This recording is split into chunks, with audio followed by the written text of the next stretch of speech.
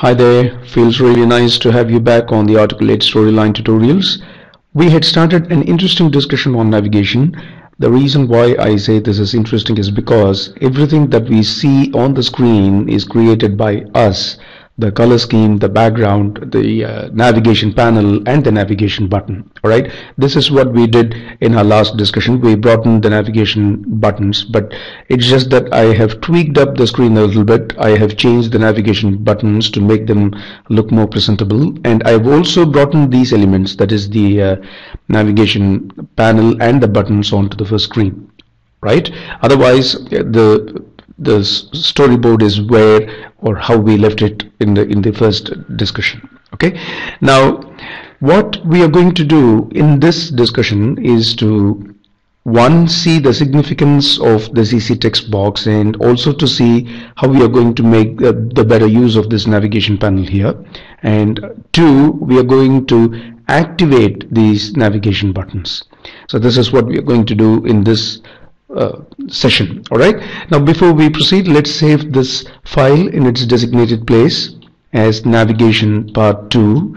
Once we save this file, we'll be set to go. Alright, here we go. Now we'll start our discussion with the CC text.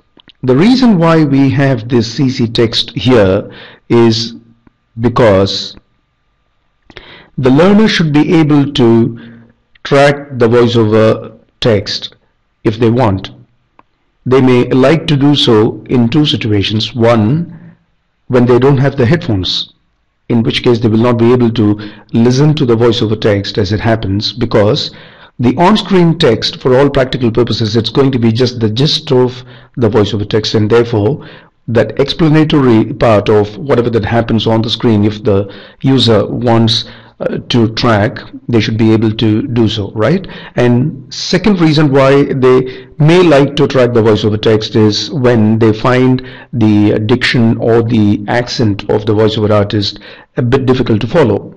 All right, so for these two reasons, it becomes really critical that we have this feature on the screen. Right, more so when we go the customized route, all these things become really critical because we have to create all these. So that's the reason why we are spending this kind of a time and effort on understanding the significance of the CC text box. All right, but one thing we are not going to discuss in this discussion, one thing that we are not going to look into is how we are going to generate the CC text. That is slightly out of scope because it's quite advanced, and we will discuss that when the right time comes. Okay, and by the same reason, we are also not going to enable or activate this icon, which is the transcript icon for the CC text, because once again that comes into the technical route, and we will also keep this in abeyance for the moment.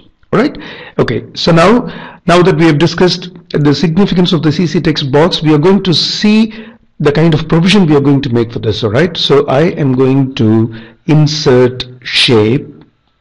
Okay, and if you remember whatever that we did in our first discussion on navigation, I am going to repeat those steps. Now I am going to set the height of this box to 27. You may like to know why. The height of the navigation panel here is 30, as you can see here. So I'm setting it to 27 so that it can compactly sit itself in this area. You are going to see how that is going to work. All right. Now I am going to set the width to 550. That is done. And I would like to do a few more things on this. One, I would not like to have any fill, and outline seems a bit weightier, so I'm going to make it look thin. Okay, and I'm also going to change the color to a more harmonious one to sync with the rest of the screen. Okay, so now I'm going to bring this in here into the navigation panel, as you can see. Okay, now you see that the outline is visible, but at the same time the box is not glaringly conspicuous. You see that, right? Now I'm going to align this to the left, and I am going to ensure that it is aligned to the middle of the navigation panel. Yes, perfect. It looks neat. I am also going to populate this box onto the first screen. I'm just copy pasting it. It is also done. Alright, so now this is where the CC text will happen. This is the area when the user clicks this. Okay, when the user would like to track the voiceover text, they click this and the CC text happens here in sync with the voiceover. They click this, once again it gets switched off. Right, so the discussion on the CC text box is done. Now we are going to get on to the exciting part of this, activating these navigation panels. For all practical purposes, the buttons are here, but they have to function. That's what we are going to see. Now, before we get into this, a macro view of where we stand. Now, we have just two screens. The miniature context that we are discussing here has only two screens, and it's going to make the understanding part of the whole thing much easier, right? Now, as far as the first screen is concerned, this second screen is the next screen, and for the next screen, that is for the second screen, the first screen is the previous screen. So we are going to activate the next and the previous navigation button now, and we are going to see how that is going to work.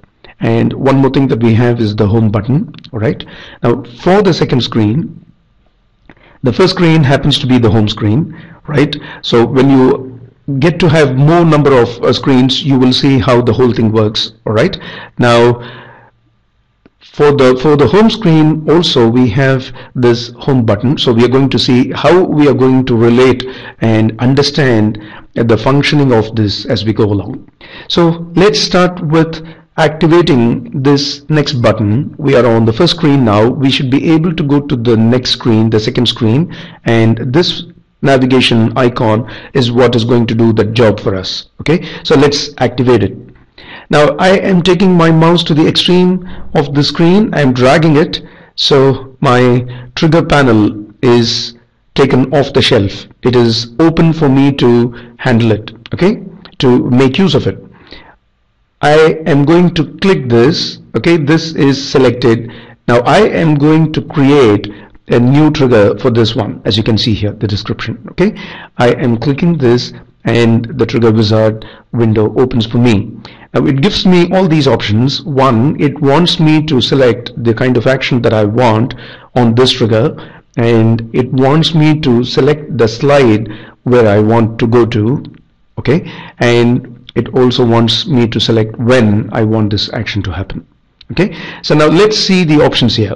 Wow, this is quite overwhelming, don't you think? I mean, we really think that it is as simple as that, but it is not. It is quite complex. We can create so many, we have so many actions to choose from, but now we are not going to look at all of these because it's going to really weigh us down. Okay, so we are going to look for the one that we want. We have two slides here. So we want to be able to jump to the slide that we want, and therefore we are choosing this option. Okay, now which slide do I want to be able to jump to from the first screen? Is this the previous slide or the next slide? I want to be able to go to the next slide because I'm on the first screen. All right, so I am picking up this. Now for the moment I'm not choosing any of this. Okay, now I'll tell you why I'm not settling myself on this one. I'm going to tell you that shortly. So for the moment I am picking up next slide. Okay, now when I want to be able to go to the next screen, when I click this, okay, when my user clicks this, I want the action to happen. So this is perfectly in place. So I am going to say okay. All right, so we are done. As you can see here, right, the navigation has been enabled on this button, and you see this highlighted by this blue band. You see this, it is not highlighted, and therefore no action on this as yet. So this one is on and we are perfectly okay. Now let's go to the second screen. From the second screen I want to be able to go to the first screen, and therefore I want this previous button to be enabled at the moment. All right, so I am going to repeat this process of creating a new trigger. Okay, action, jump to slide, yes. Slide, next slide, no, it is going to be the previous slide, right? And action, when does this have to happen? When the user clicks. Perfect. So we are done. Now the next thing that we're going to do is to activate this home button. Now, as far as our miniature context is concerned, for us the home button is the first screen, and we are going to create a new trigger for this one. I'm going here, jump to slide, yes. Which slide? Now you see, I'm not going to look at this, though for all practical purposes the home screen happens to be the previous slide. I'm not going to look at this. I am going to pick this one up. The reason why I'm going here is because if you are going to have, say, 20 screens, from the 20th screen, if you want to activate the home screen, this is the area that you will make use of. From the 20th screen down below, you will come up to this screen and you will activate this, which is exactly what I'm doing here. Alright, so I have picked up module objectives as my home screen. I am going to say OK. Alright, so we are done. Now here is an interesting situation. There is a home button on the home screen itself. So what I'm going to do, I am going to, for all practical purposes, have this on. Okay, I am going to create the trigger, jump to slide. Which slide? The same slide, module objective slide, and I am going to say OK. So even if I'm going to be on the home screen, if I'm going to press this, I will be landing back on the same screen. Okay, so now this is quite interesting, and I have something more to tell you on this one. I will tell you that shortly. Alright, okay, so we are done. We have 3 navigation buttons enabled. Okay, the previous button on the second screen, okay, and the next button on the first screen, and the home button on both the screens. Now here is another interesting situation. This is quite interesting, isn't it? I mean, the way we are going about contemplating the understanding of the whole thing is pretty interesting here. Now on the first screen, we have enabled the next button. We are yet to do anything on the previous button. It's because this is the first screen and we don't have any previous screen. Alright, that is quite obvious, so we don't need any specific mention on that. But the question is, why do we have to have this? We don't need this, right? So we have 2 options. One, to knock it off.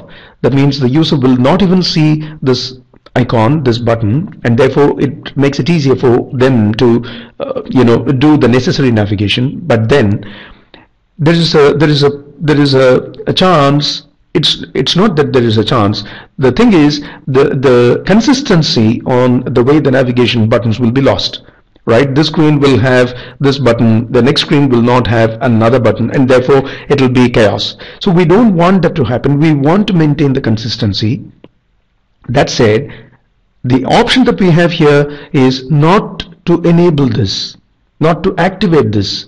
So which means even if the user is trying to click this, nothing will happen. So that way we are safe. Alright, so that's the reason why we are not going to activate this one, and same is the case on this screen. We are just on a miniature scenario, as I said, and therefore for all practical purposes we are on the last screen, and therefore when the user clicks this next button, they would not be able to go anywhere because this is the last screen.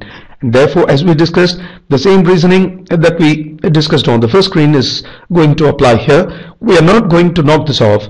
We are going to maintain this, but we are not going to activate it. Alright, so we are going to leave it as it is. Alright, so we are done with enabling the navigation buttons, and now we are going to see how this is going to work. Alright, so I am going to go have a preview of these 2 screens, but before that I have to check one more thing.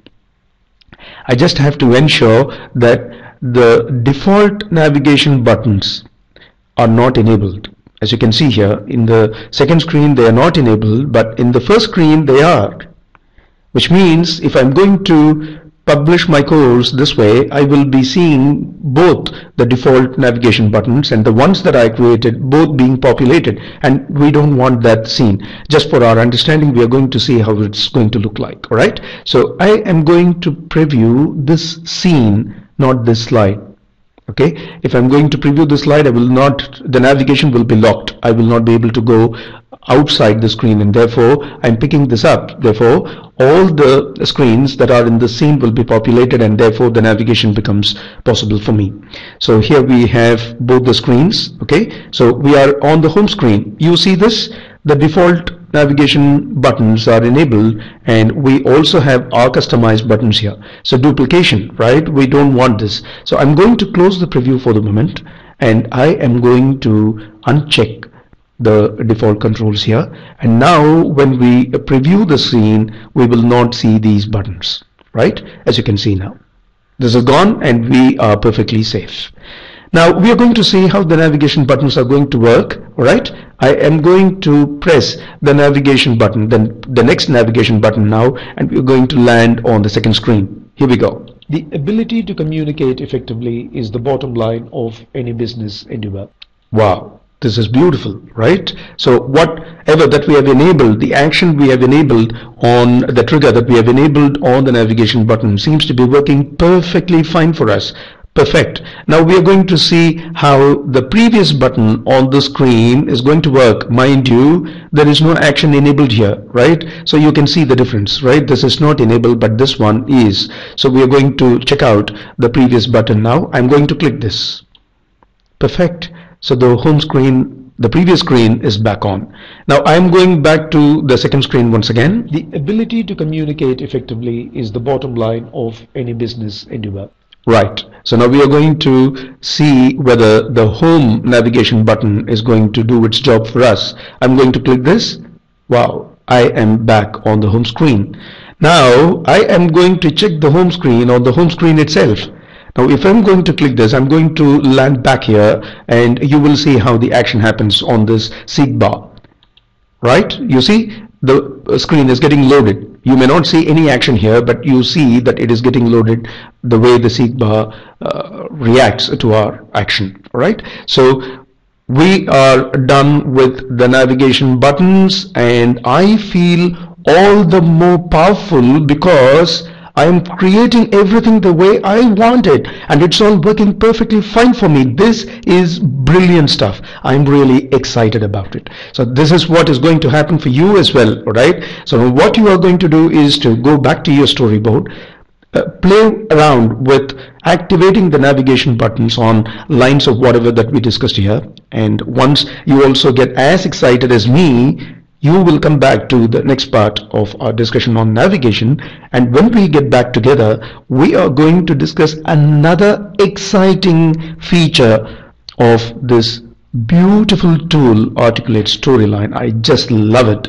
for the kind of flexibility and freedom that it gives me to mold the screens the way I want. This is something really spectacular for me. All right, spectacular in the literal sense of the term, because we are seeing things happening on the screen, and that is fantastic for us. Right, so now, as I was telling you, when we get back on the third part of this discussion on the navigation, we are going to discuss another interesting feature, states. You remember I made a mention of this states, this function, and I also told you that we were not going to discuss that, and now the right time has come. So we are going to discuss the beautiful function of this feature of Articulate Storyline when we get back in our next discussion. All right, so you go back to your storyboard. As I said, have great fun with activating the navigation buttons, and we will catch up in the part 3 of the discussion very soon. All right, till such time that we catch up, it is a big tata from me. You take very good care of yourselves. Bye bye.